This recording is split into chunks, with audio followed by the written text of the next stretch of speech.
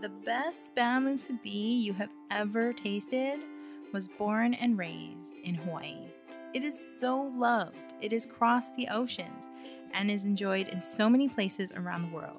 Because Hawaii is an international destination, the cuisine here is a delicious infusion of flavors from every culture. In Hawaii, when something is so yummy, we say it's ono. Today, multiple generations later, we now say it's onolicious. Spam musubi is onolicious, and you can learn to make this easy, delicious snack. Today, all the ingredients and directions, what you need to know, are in the description below. Spam musubis are an island staple. They're just so easy to take along and eat anywhere. You don't need plates, you don't need utensils, you don't even need napkins. And they're perfect to sneak into the movie theater. They are really ono hanging out at the beach. My mom makes them all the time for our family. They are perfect for breakfast, lunch, or just an afternoon snack, and maybe dinner too. When I was little, my mom would make them by hand. But when I was a teenager, she got her first spam musubi maker, which only made one at a time. When I got my own place, she bought me a musubi maker that does 2 at a time. And that really sped things up.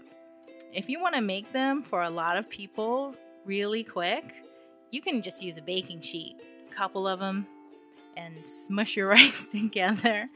Plop on your spam, cut it out, and wrap it up in your nori. Super easy. And you can even make them in any size. I often see spam musubis at parties because they are just the perfect pupu or appetizer. Especially at a potluck party, a smaller bite size is perfect because you don't want to fill up on a lot of rice. I like to add a teriyaki glaze over my rice. It just adds another flavor dimension.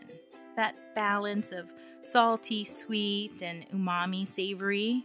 This is why everyone loves spam musubi. So go make some and share it with everybody that you love. After you master the spam musubi, why not try other popular Hawaii versions? One of my favorites is mochiko chicken musubi. It's just substituting for the spam. And you can substitute anything, pretty much. Hot dogs, sausage. I would just cut them lengthwise so that you have a flat side to sit on your rice. Fish. Fried tofu would be like a vegetarian option. Even egg. Scrambled egg would be really good. Pretty much anything that tastes delicious with rice would be perfect. Spam musubis are really easy to make with children. It's really great for people who are just learning how to cook. In fact, a spam musubi kit would be a really nice gift for college students.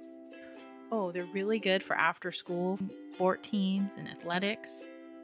They're great for fundraisers, all kinds of things. If you want to hear about Hawaii food, travel, and more, please join me at mai'ssunset.com, where my best friend Ty and I share our funny life adventures and all the yummy things that we love. I look forward to seeing you, and until we meet again, ahui ho!